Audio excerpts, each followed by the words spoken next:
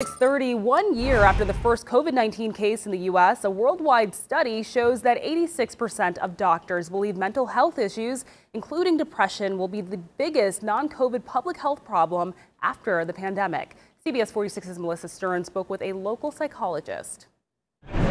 Government health data shows that about 1 in 5 Americans live with a mental illness. About 50 million people. As a person's stress level increases, then you see a lot of those mental health problems also increase. Dr. Jason Dunn, a local psychologist, says the pandemic has compounded mental health issues and says many of his patients have come to him with a similar sentiment. The things that I used to be able to do that would kind of keep me going, I can't really do that safely anymore. Many doctors believe that mental health issues and depression will be the biggest non-COVID-19 public health issue after the pandemic. I think we acknowledge that things are just going to be different for a while. Other areas of concern for the coming year are an increase in violence, spousal or child abuse, suicides, and opioid abuse. Things Dr. Dunn says are a direct result of the added stresses from the pandemic. Just mental and emotional fatigue that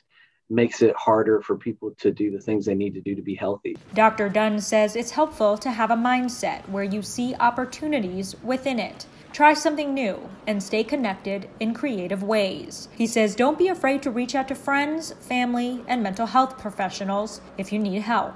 In Atlanta, Melissa Stern, CBS 46 News.